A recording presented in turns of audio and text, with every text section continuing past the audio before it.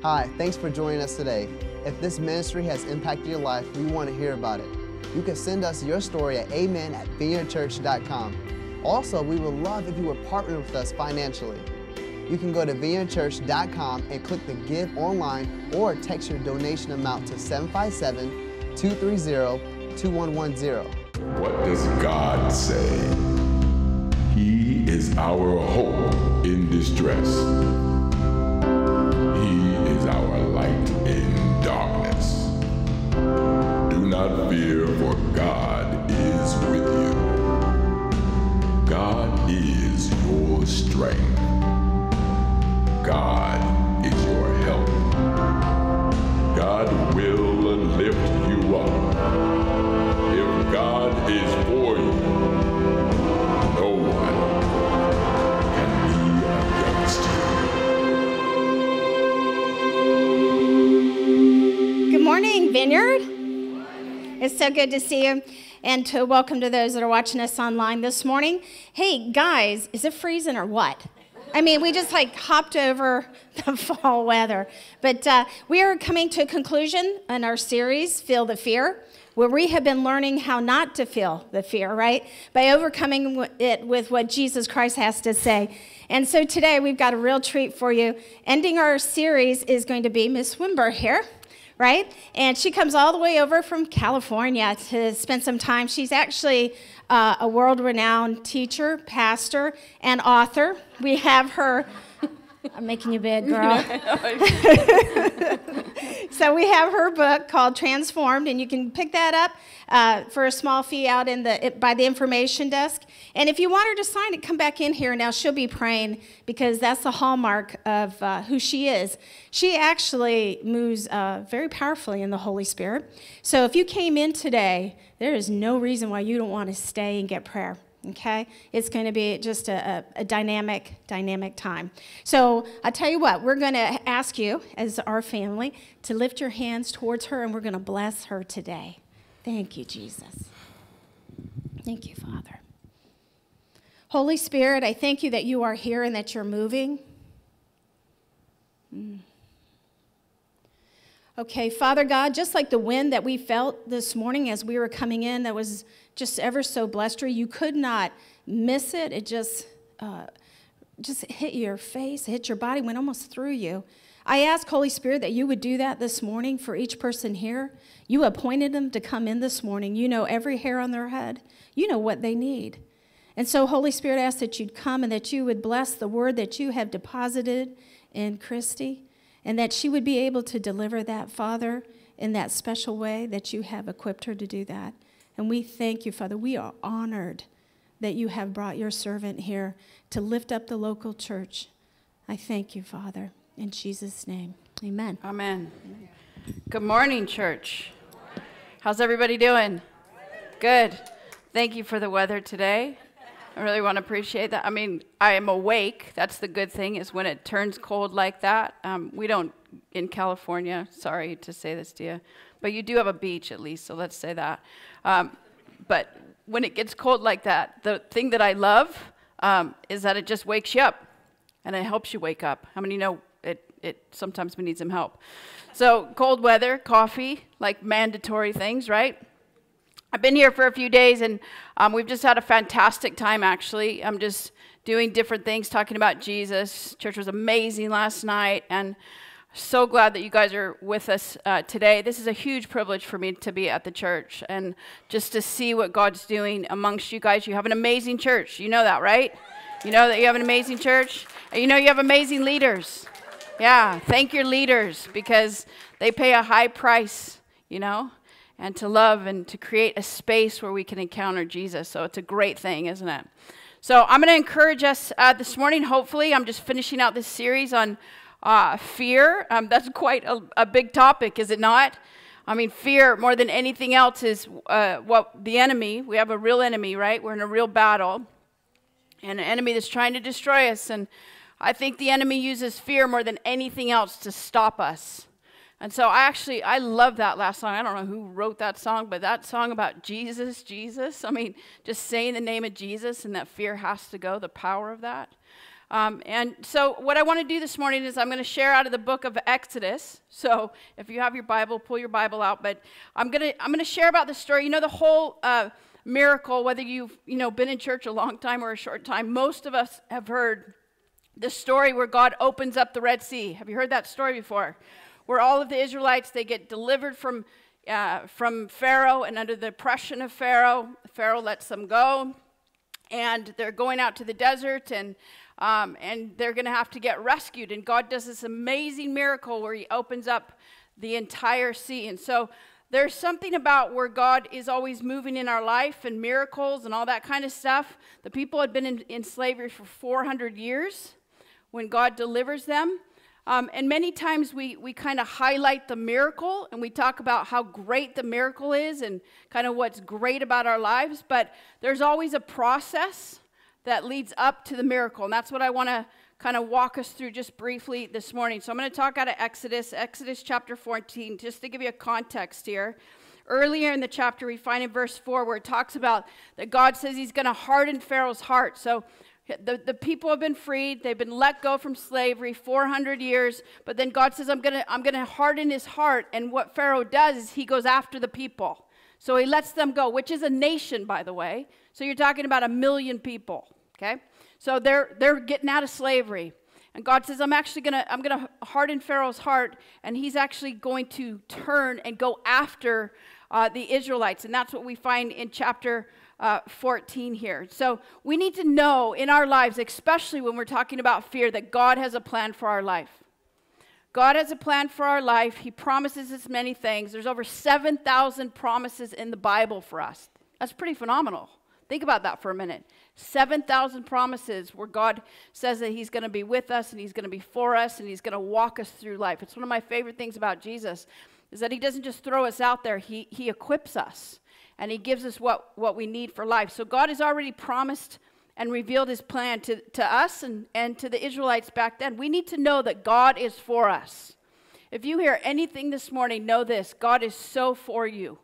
He loves you. He wants you to succeed. That's his plan. He wants you to know how much he loves you, how he's for you, and how he accepts you. He's sovereign. And no matter where you're coming from, no matter what you're dealing with, God wants to encounter you. And if there's anything that you hear this morning, hear that. And so God has a plan for our life. And many times, we don't realize what God has already given to us. How many know that that's the struggle sometimes? We forget that when we invite God into our lives, we invite his kingdom, which literally means his rule and his reign inside of us. It's very powerful, actually. There's a great story about this he's a well-known man, multi-billionaire who collected art. His name was William Hearst, and he was looking through a famous book of artwork when a painting had caught his eye, and he wanted the painting for his collection. So he said to his aides, go and find this work because I want to add it to my work. And he said this to him. He said, if you value your jobs, you're going to find this piece of artwork. That sounds like a nice man. He says, just do whatever it takes. And so for 3.5 months, they look for this piece of artwork.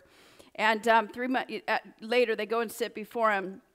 And he said, did you find the piece of artwork? And they said, yeah, we found it after much, research. And he said, did you purchase it? And they said, no, we didn't, because when we looked around, we found it in your warehouse. And what's so funny is that sometimes we're always searching, for things, and we don't realize the things that God has already given to us and for us in life. And many times, especially when it comes to the area of fear gets empowered because we forget what God has given to us. So that's really what's happening here with the Israelites, is that they're going to go on a journey here to the miracle. But we find a little bit about their response. How many know the Israelites were really good, gifted? This could be a gift of complaining. They were really good at complaining. It's like God would rescue them, God would save them, God would do incredible miracles, and then they'd go back to this pattern of complaining. So verse 14 here, chapter 14, verse 10, let me just read just for a context sake. It says this: as Pharaoh approached the Israelites, he looked up, and there were the Egyptians marching after them. And they were terrified, and they cried out to the Lord, and they said to Moses, was this because there were no graves in Egypt that you brought us to the desert to die? What have you done to us by bringing us out of Egypt? Didn't we say to you in Egypt, leave us alone? Let us serve the Egyptians. It would have been better for us to serve the Egyptians than to die in the desert. So here's the Israelites, the gifted ones of complaining and always, God just delivered them massively. All of the plagues, remember the plagues? God did incredible things for them to get out of slavery. And their response is they're mad, they're angry. And here's the thing, they want to go back to slavery. Many times in our life, especially when we encounter fear and the unknown, we feel very comfortable going back to what was. The Israelites are actually glamorizing slavery. They're thinking that bondage, that place that they actually had to, be enslaved to work was better than trusting where God was taking them next. How many know that sometimes the enemy will always kind of come to us in ways, entice us, and we start dreaming about what was? That's what's happening here. And sometimes, we can actually even justify slavery. That's what's happening with the Israelites. It happened over and over again. The enemy is always trying to take us backwards. Here's the thing about the kingdom of God. God doesn't go backwards. His kingdom is advancing. So God is always moving us from one place to the next to the next. God does not go backwards. The enemy will always try to take you back into what was. And he'll always remind you of what was. How many can relate to that? So that's what the Israelites are doing. That's their response. And here's Moses' response. In verse 13, this is what Moses says. He answered the people, do not be afraid, stand firm, and you will see the deliverance the Lord will bring you today. That's before the miracle. So you got to think about how powerful this is, of what Moses is speaking, the power to be able to say God is going to deliver us. He says, stand firm and you will see the deliverance the Lord will bring you today. The Egyptians you see today, you will never see again. The Lord will fight for you. You need only to be still. That's a powerful promise, is it not? But here's the thing. The Israelites didn't believe it. They didn't believe it because they didn't see it. And much of the time, we have a hard time actually believing what God is saying because we can't see it in the natural. That's what faith is. Faith is that we choose to believe even though we don't see it. We choose to trust God when God's saying, hey, listen, where you're at right now is not okay for where I want to take you. And many times, God's not going to show us the whole picture. How many know most of the time, God's not going to show us? Psalm 119 says that God is a lamp unto our feet and a light unto our path. And many times, God is just the lamp. He just shows us the next step. He doesn't show us the whole thing. And we think, oh, I want to see the whole thing. I want to know that this is going to be all right. I want to know that God's got this great plan. I want to know, I want to see it so that I can believe it.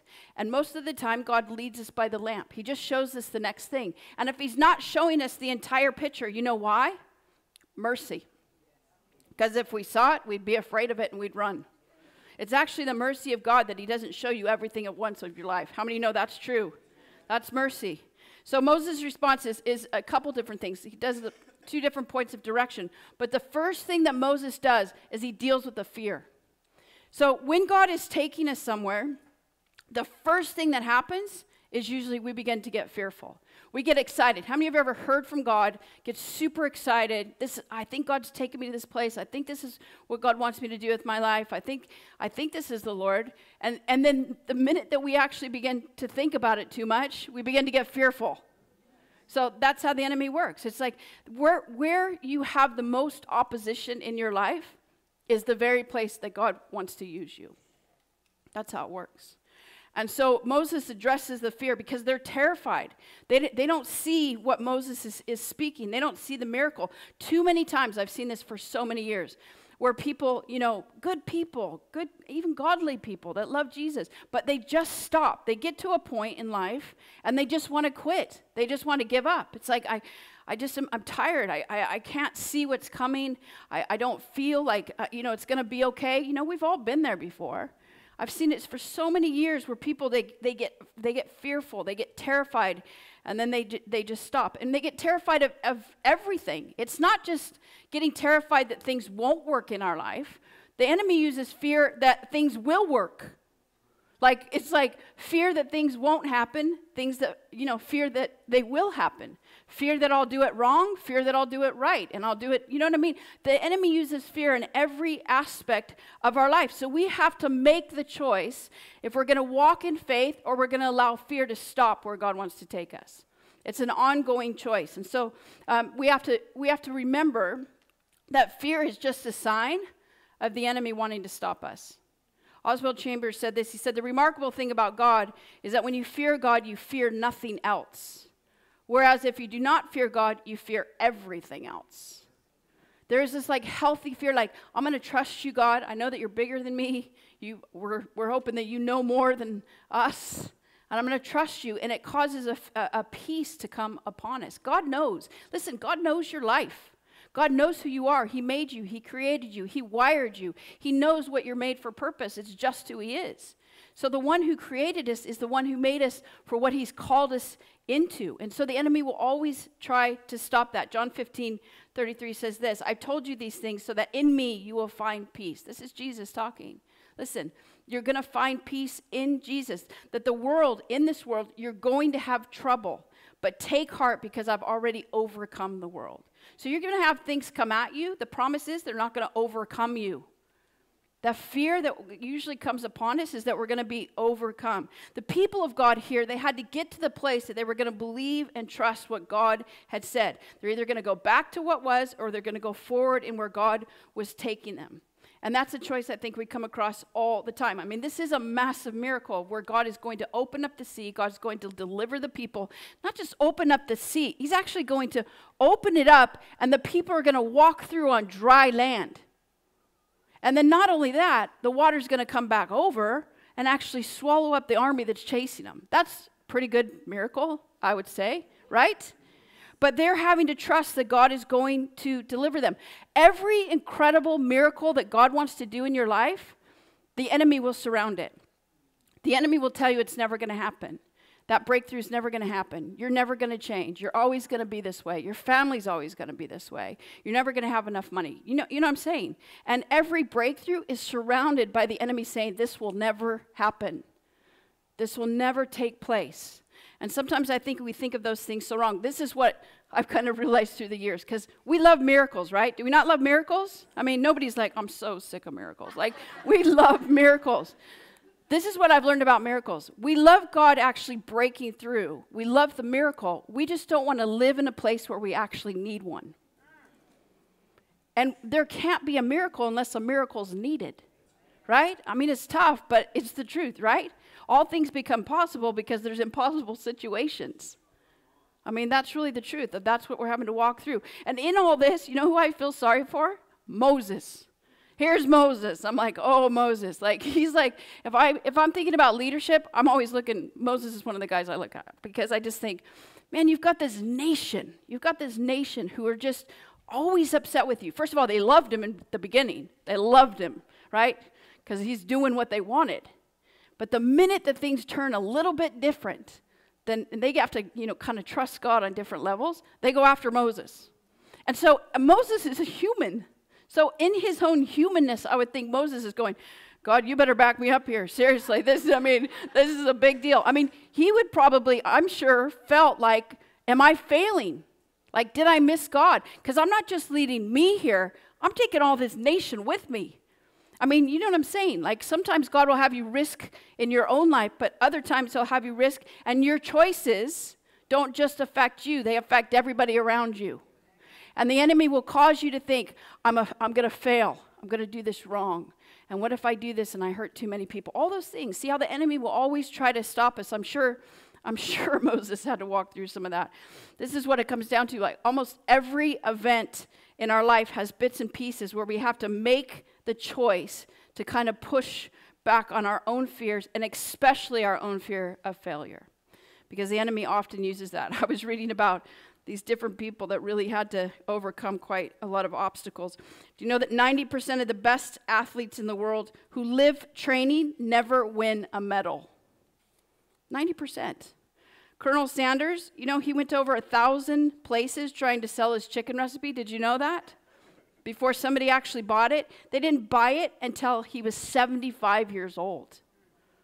You know, we tend to forget, actually, the journey. Henry Ford, he failed 5 different times. He actually went bankrupt as well. The classic Gone with the Wind, he was turned down by 25 different publishers. Talk about having to push past the fear of failure. The manager of the Grand Ole Opry, he fired Elvis after one performance. And this is what he told Elvis Presley. He said, "You're not going to go anywhere, son. You got to go back to driving a truck." So imagine if he did. Walt Disney, he was fired by a newspaper editor for lack of ideas. And then he went bankrupt several times before Disneyland.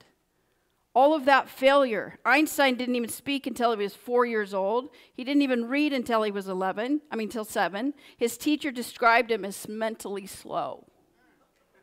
It took Edison 200 times to make the light bulb. Now here's the thing. What if he stopped at 199? I think sometimes we actually quit because of frustration. You know what I found? Even in my own life, great fulfillment usually comes after great frustration. Of just having to push through those things that aren't working out the way that I thought. And it's usually the fear of failure. Like, is this going to work this time? But the truth is, we can't have success in our life without some failures. And we think of things all wrong. Like, I don't even think of it actually as failure. Because I think when we risk and we push past different things, it's actually getting an education. It's not failing. I'm just getting an education. I'm getting an education on how to do things different next time. I'm just getting an education on how I can grow or how I can change. You know what I'm saying? Most of the times we don't risk in life. We don't trust God and have that faith to go forward because we're so afraid we're going to do it wrong. It's not necessarily doing it wrong. You're just learning how to do it better next time. You're just getting an education. I think that's really important. This is what we have to remember. The power of fear, it's just as the power of faith. Fear is contagious. So this spread throughout the camp. Like, you get one person fearful, and that can spread. How many know that? Fear can spread. Like, if you're around people and all they do is talk about fear and what's not going to work in your life, that's what you tend to believe. That's why we need to have people around us. I don't need people in my life to tell me how big the battles are in my life. Like, I'm pretty clear on it. You know what I mean? I'm pretty clear, like, I'm getting killed, right? So I see how big the battle is. What I need people of faith that are going to remind me of God's promises, those 7,000 promises. This is who God is. This is how God leads. This is how he delivers us, right? That's what we need in our life. So what Moses does here is it's very fatherly and gives them a couple points of the direction. First, he says, you guys just need to stand still. It's basically saying, take a stand, station yourself. So how many know when you're in a tough place, it's very hard to stand still? When you're afraid, it's very difficult not to go ahead of God. Because sometimes we're just like, God, I know that you're probably missing this, so I'm just going to go a little bit ahead of you just to kind of lead you, you know what I mean? Like, this is where we're going, God, if you could just come and bless where I'm going here, right? It's very difficult to station yourself and not run away when you're afraid. And Moses is saying to the people, basically, he's just saying, don't run away. It's like Ephesians 6, where God gives us armor, right? How many know we have armor? Okay? Even if you're visiting here today, this is how good God is. God gives us protection for a reason. It kind of blows me away how many Christians don't wear their armor. And then they're wondering why they're getting a bit hurt. I'm like, well, there's armor for protection, right? For a reason. It's not rocket science. Like, it's really not, right? But the armor that God gives to us, and in Ephesians 6, you know, at the end of that, it says, you know, fight, do all the things that you're supposed to do. But at the end of the day, just stand. So basically, there's seasons in our life when we're scared as anything.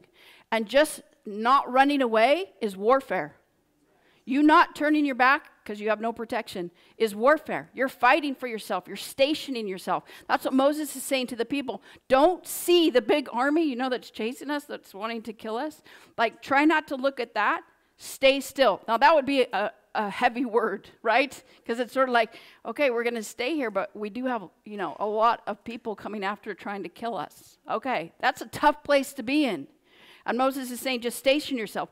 And then when it was time to go, Moses says this. He said, now we need to move on. And it means actually to pull up. It means to set out. It means to depart. There's times that we station ourselves, that we stay put. And then there's times when God's saying, okay, let's get going. This is where you've been. Now this is where I'm taking you. And it's very important that we know what season that we're in. Because the thing is, there's, I think, a couple things in life we always have to remember, choices that we'll always have. One, are we going to stay in what's familiar? How many know we like our comfort zones? We like familiarity. We like knowing what we're going to get when we're going to get it. So here's the Israelites. They're dreaming about what was, and they're saying, basically, at least in slavery, we got 3 meals a day.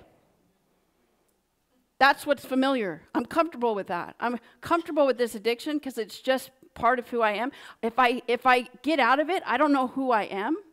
You know, this is the way our family's always been. If I go forward, what if they don't come with me? You know what I'm saying? We like familiarity. And the truth is, there's nothing in God's kingdom that's about convenience or comfort or to stay in what's familiar. God's always taking us forward and having to, we're having to trust him in that faith. And many times the enemy will use, what's familiar to keep us in what was. It's a false sense of security. Our idea of security, it's really a false sense of security. How many know this life is not it? We don't know what's going to happen, except, in Revelation, we know what's going to happen in the end. We know who wins. Like, if I know who wins, I'm okay, right?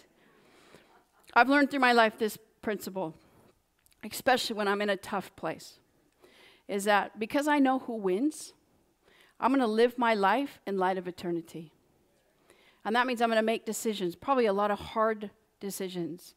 But it's because I'm living my life for a light of eternity. And this is what I've learned. I can put up with a little bit of pain because it's not forever. I can be uncomfortable because it's not forever.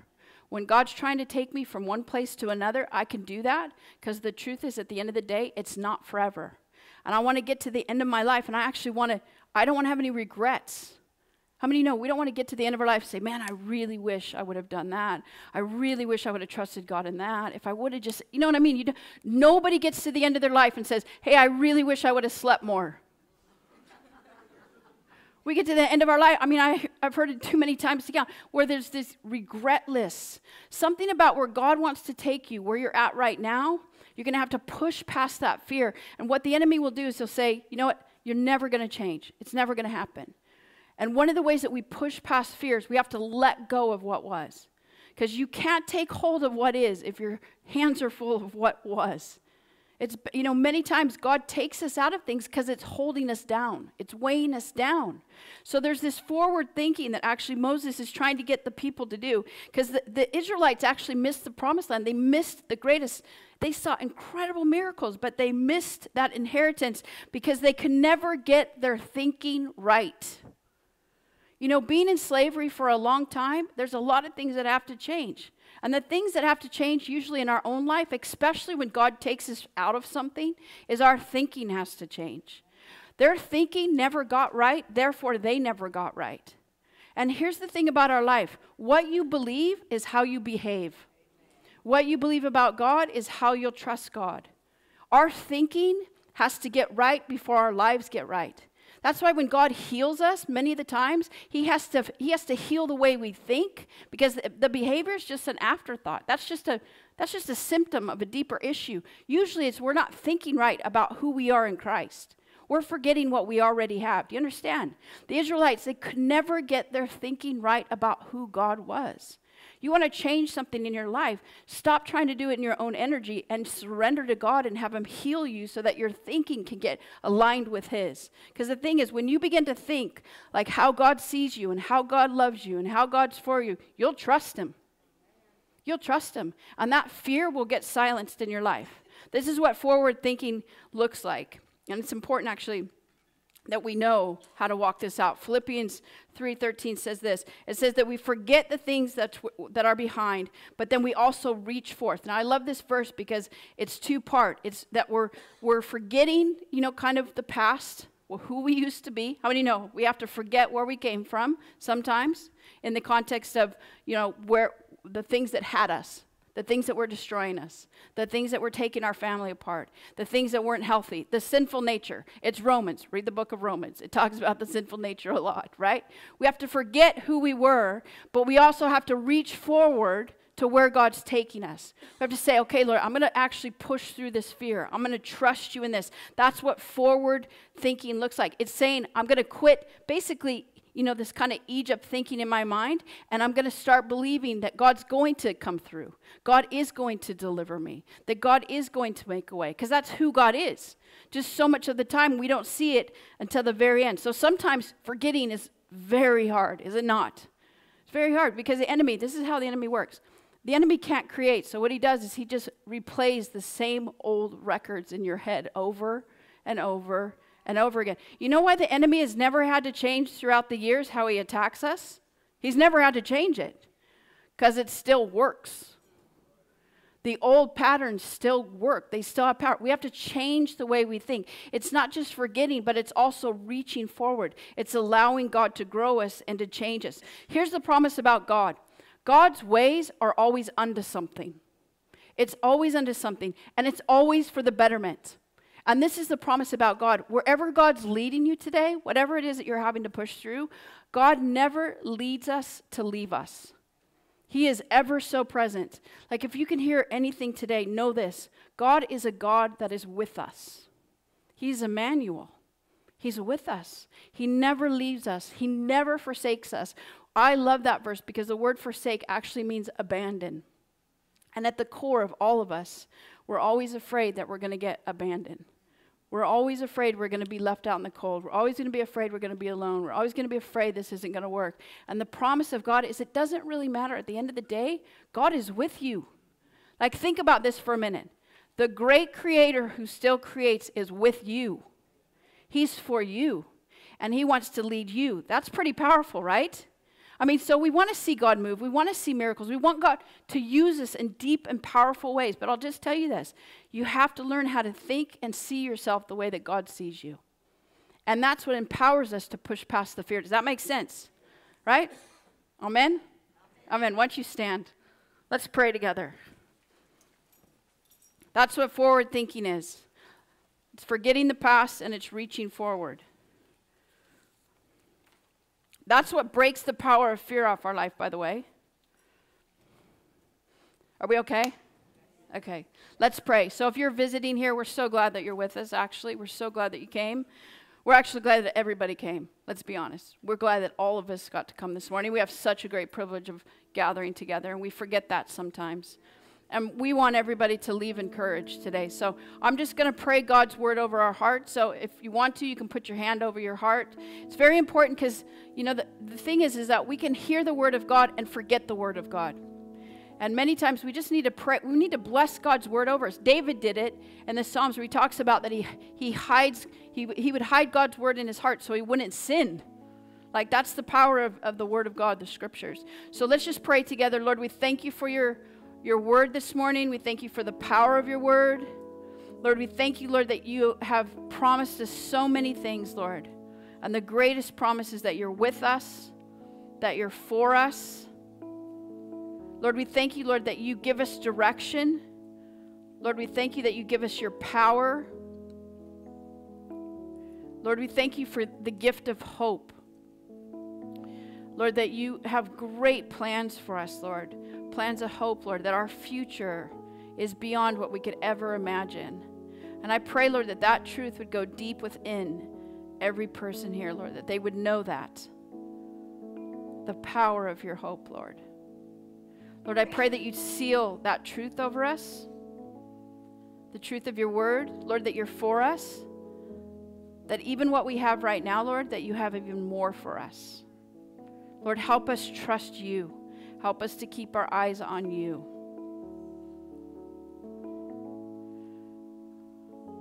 Amen.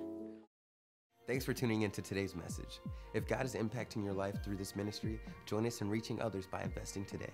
You can give by texting your donation amount to 757-230-2110 or by going to vineyardchurch.com/give.